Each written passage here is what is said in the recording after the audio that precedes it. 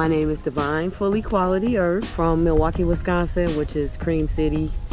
It is important to go to a show and prove when you have knowledge of self, especially when you're far removed from now why or a strong foundation somewhere. It is important because you just need it, you know. But at the same time, if you got to walk by yourself, those are telling times too, because you develop character on your own as well. Because I did not really have a earth base. Like, I remember the brother I was building with, Self-Wise, I remember I was like, well, how do a earth dress? How does she look? You know, this is pre-cell phone, computer, Google, Facebook. You know, it's pre all of that. You know what I'm saying? So there is no, how do a earth dress? You know, how earth look? There was no reference. All I reference I had was Eyrka Badu. You know, she's not really the earth. No.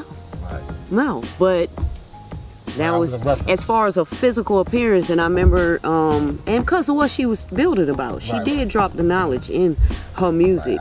You know, and she is a positive sister regardless. The brother I was with, he was like, why don't you go to the mosque? So I ended up going to the mosque in Milwaukee.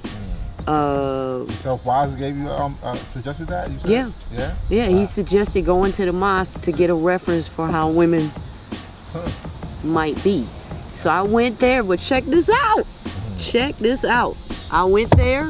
Wanna know what I saw? The women were not covered. Wow. They had on makeup and they had perms. Now, that don't mean that represented that particular mosque, but I'm just telling you, when I went that particular day, the women that were in that audience, they was not covered.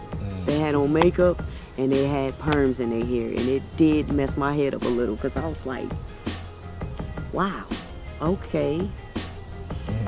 All right, well, I just came from that, so it's like, right. But it was cool. You know, it was an experience, and I know that there are Muslim women that could have represented. It's just that particular day they wasn't there. You know what I'm saying?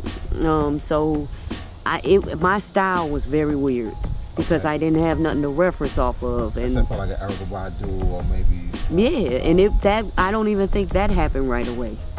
Like, I remember I would shop at thrift stores. I would wear polyester suits. Straight up, I would wear this same head wrap with a polyester suit, stacked boots. My style was crazy because what I was doing was throwing off what I had before, and it really wasn't on purpose. It was just, I was like a butterfly, blossoming, but transitioning. And there's a song that the guys in D Mecca got. It's the group Sun Tzu Cadre. I don't know if you ever heard of them. They got a song called Transitions. Man, had I had that song way back then, oh my God, that would have helped me so many times. It would have gave me the confidence, but that's okay, because it still gave me the confidence to keep moving. Like, it didn't discourage me. I lost friends because when I changed my hair, it was like, oh my God, it used to be so pretty. Or just, what are you about? Like, I can't do that. So I don't really got no friends from back in the day.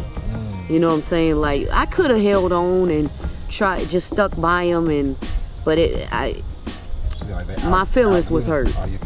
You know, so I took it personal, and I was just like, I gotta say this. Fuck y'all then.